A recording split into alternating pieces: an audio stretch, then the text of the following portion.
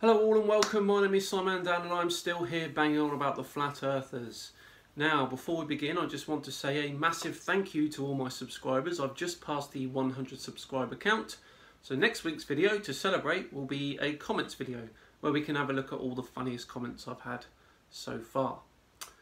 But today, we take on a guy called Martin Litka who runs a YouTube channel called Flat Earth British. Now, being a Brit myself, I'd just like to dissociate myself from him a little and say that I am English, born and bred in England.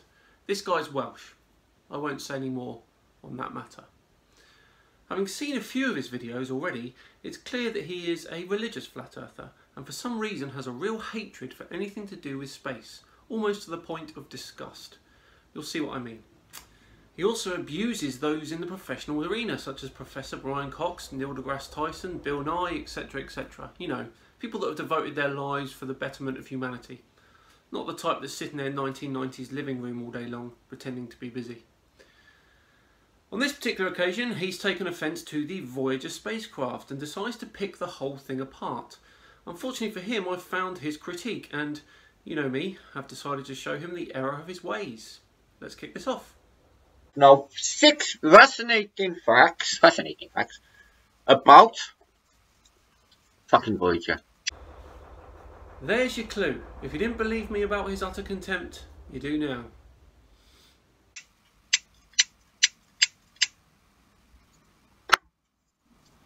This one is silly. So what they're saying, we're going to look at Voyager 1 briefly and Voyager 2, okay? Now, they're saying that it's travelled out of the solar system and is travelling into the heliosphere, which is out of the influence of our sun. The sun that they say is in the centre of this said solar system. Now guess what, guys? The only image ever taken of the solar system was by that, apparently. But listen to the circumstances behind it. See if it sounds like it's Disney or reality, shall we? Okay. I'm ready and waiting, although if this is going to go the way of your usual videos, I'll think you'll cry fake. I'll give you a chance though. Now, excuse me, I need the drinkies.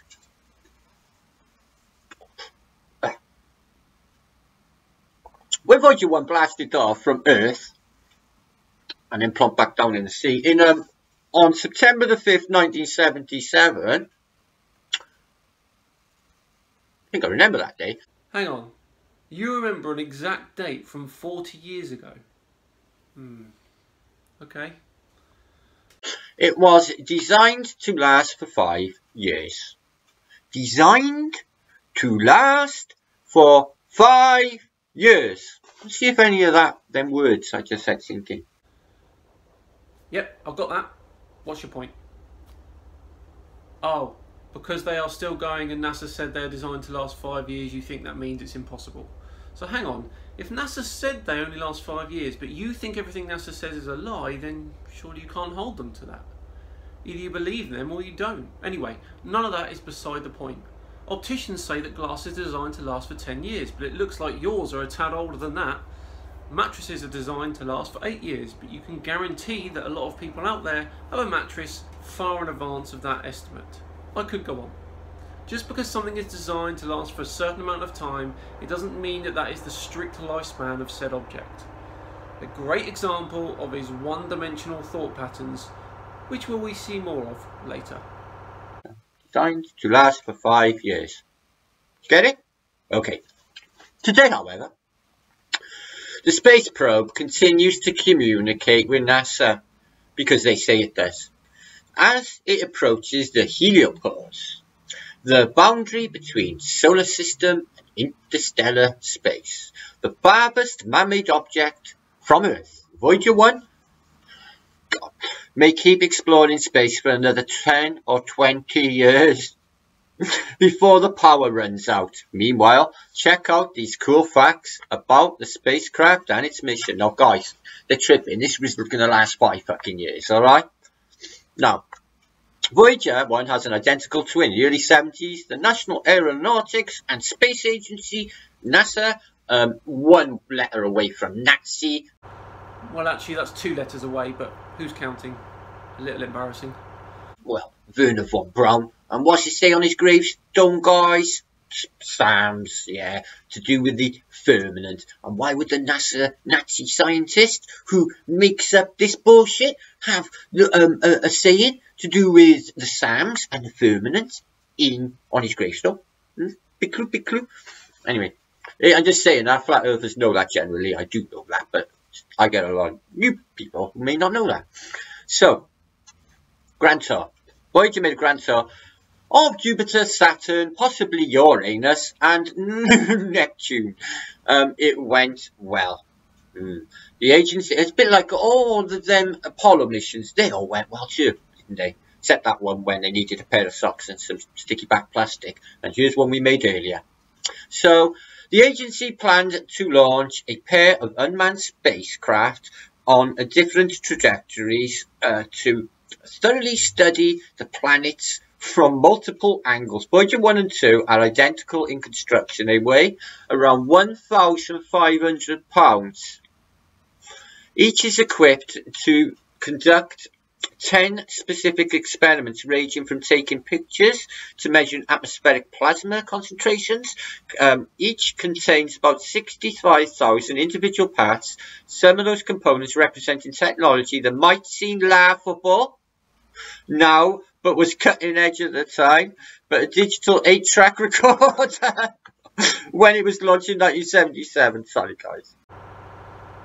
The article just said it might seem laughable as if it was launched in 1977, and he laughs.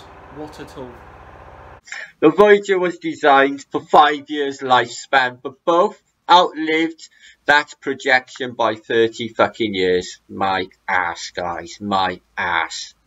Right, I just want to show you this bit about the freakiness of the recording. Listen to this. Hang on. The photograph. Check this out, guys. Its final act. To killer. In its final act of photography, Voyager 1 snapped the only existing portrait of our solar system. Not long after Voyager's 1 encounter with Saturn in 1980. NASA engineers turned off the spacecraft's cameras to conserve energy. For nearly a decade, the probe quietly flew towards deep space. But as it approached the edge of the solar system, NASA engineers on the 14th of February 1990 instructed Voyager to turn its cameras back on, take a last look over its shoulder at the planets. In a series of 60 images, Voyager 1 returned to the only family portrait of our solar system, including the Sun, Venus, Earth, Jupiter, Saturn and Uranus. The photo mosaics you'll see why, depicts Earth as a small pale blue dot, afloat a vastness of space. See what they're doing? Because the truth is, guys, it couldn't be more the opposite. Okay, this is voodoo, this is black magic, this is fucking bullshit, guys. This didn't turn its camera around and do you think in 1977's technology it could send a signal back to Houston through, at this stage, the Kuiper Belt, the asteroid belt, okay, all of the debris, the planets, everything, and the journey that it took, which is like that, and all the planets and the sun and everything else is doing all different directions all at the same time. No such trajectory apparently, but apparently they can like sort of calibrate it so the beam will travel all the way back from outside the solar system and again in NASA. Sounds a bit fan-fucking-tastic, doesn't it? You clearly have no idea how big space is, do you? What makes me laugh is that he thinks objects in the Kuiper Belt and asteroid belt are right next to each other, but in actual fact there are gaps of hundreds of thousands of kilometres between objects. Coupled with the fact that Voyager uses radio waves to send the signals, which is a form of light, and light travels at an immense speed, it's really not that hard to see how it's done. We're talking about technology that was created in the 1890s. For something that was only designed for 5 years, guys. Oh boy. So they put a gold disc on it. Designed by Carl Sagan, and this woman who's got on there, who he's chatted up and married so he can get her on the track. The guy who wrote Demon Haunted World, the guy who wrote Pale Blue Dot. Now this is the whole point, guys. They tell you we're on this pale blue meaningless dot. Them images are fucking bullshit. It gets it in your consciousness, you're meaningless, you get this nihilistic attitude. What the fuck? You only hear the once, may as well go for it. Sell out, yeah. Don't give a fuck for the plane. Nothing's important because of that fucking thinking, guys. Because they put it in there. Deep. That's deep, guys. That's just a seed. That's one of many seeds, guys, of our undermining. Undermining of our consciousness and our reality, guys. Should we just give up our consciousness, should we, guys, and just be bitches for fucking ever? Should we do that? Should we? Wow. Triggered. I would like to fundamentally disagree with you here. I'm an atheist, about as atheistic as they come. I'm a firm believer in the advancement of science and by extension the work we've done in discovering all we know about our universe.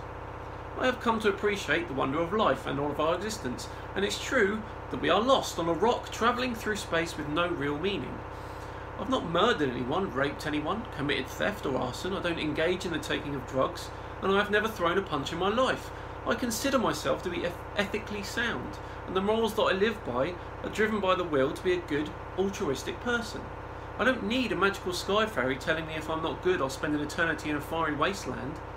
That's emotional blackmail of the worst kind. So, it's got science instrument boom, so we've got cameras for spectrometry.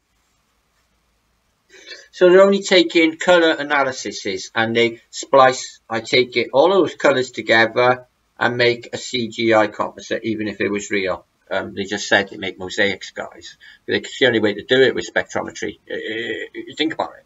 They're taking colours of the spectrum with this theory, and then they're mosaicing them together and they're giving you a mosaic of a pale blue dot. You are just making this stuff up as you go along, aren't you? I imagine to impress your subs. It doesn't say camera for spectrometer, it says camera and spectrometer. You are literally making things up to suit your narrative. It's almost as if I can hear the straws being clutched for. Cosmic ray detector. Whatever. Okay, better watch out for those CMEs, guys. Put you back to the Stone Age, don't you know? CMEs are coronal mass ejections from the Sun. They pose a serious threat to our communications and electrical systems. Making light of this is just folly. Low grey antenna, star trackers. Vital. Now, radioisotope generators, guys. Radioisotope generators. Saying it more than once won't make you understand what it is. And what is the fuel source? Is a radioisotope thermoelectric generator. And apparently it was the last 5 years and it's still kicking out power and sending clear signals through what would be the Kuiper belt now, because it's less the heliosphere, and the asteroid belt, missing all obstacles, no problemo, and landing the clear images and signal and data and mosaic word of mass spectrometry across the vast distances of space. Is anybody buying this, guys? Oh, maybe it's just me. Unfortunately, it's not just you, but the 0.007% of flat earthers in this world shouldn't pose a threat to the collective intelligence of our species. Anyway, that's enough from this clown. I feel like I've exposed him enough. It's tragic what a man his computer can achieve. Thank you all for watching. I have been SciManDan. Please like and subscribe for more of these videos, and I shall see you next time.